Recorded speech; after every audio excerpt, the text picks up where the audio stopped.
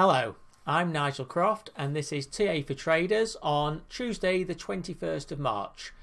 We've already done a video today on the S&P which has broken downwards. That's had an effect on the commodity markets where we're seeing the price of gold rise. Now we're going to analyse in this video Brent, because I think this is going to be a key for the markets going forward, and I think you'll see that it's more than likely that the Brent price is going to move down shortly.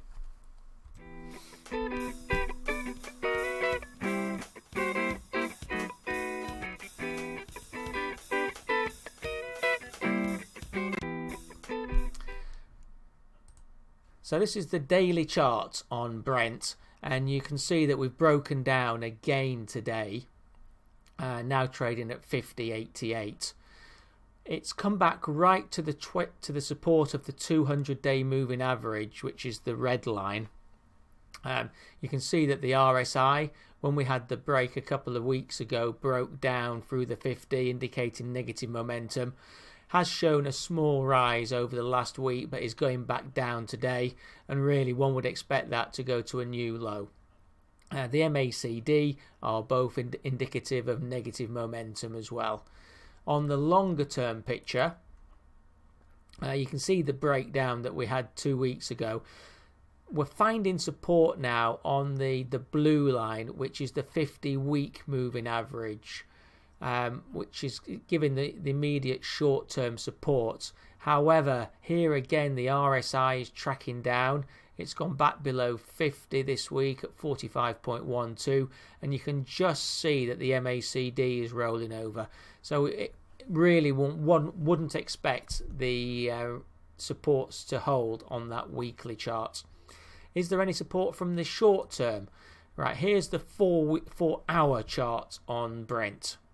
And you can see that just in the last hour it started to have a bit of a consolidation, but the previous 4 hours showed the breakdown. We went through the lower boundary of the Bollinger, which is always a sign of further pressure in that direction.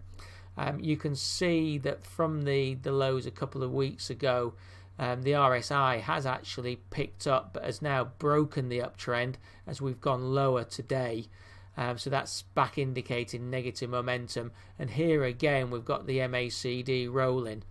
In the support on this 4-hour chart is round about the 50.26, 50.3 area. One would expect on this 4-hour chart that to be tested in the next 20 hours of trading, I would say. Just going back to the daily, sorry, that's the weekly.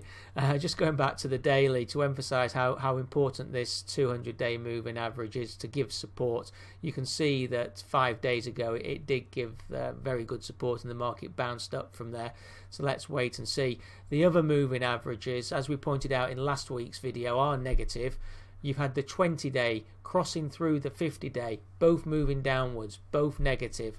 They will give resistance on the upside. The 20-day will give the immediate resistance at the 53.90 level. So be careful on any bounce. There is resistance. Just quickly looking at the daily. This is the daily levels, the supports and resistances. And as I said, that 53.90 is very important for the resistance. That's the 20-day. Below there's a bit of resistance from the highs that we had last week, 52.62. The immediate supports coming from the 200-day moving average, 50.71. Those very smart viewers will recognize that when we did the video last week on Brent, that actually we've got the same level. That 200-day is moving sideways. It's not moving up, it's moving sideways, but it should give support. And below there is support at the 50.28. So this has been a very quick video on the Brent oil price, and it's at a key support level. The 4-hourly looks like we're going to test the supports there, so be careful. Remember, this information on this video is only for advice. It's not investment recommendation. It's only my opinion, and it's for education purposes only. Please do read the disclaimer that's coming on the screen. Thank you very much.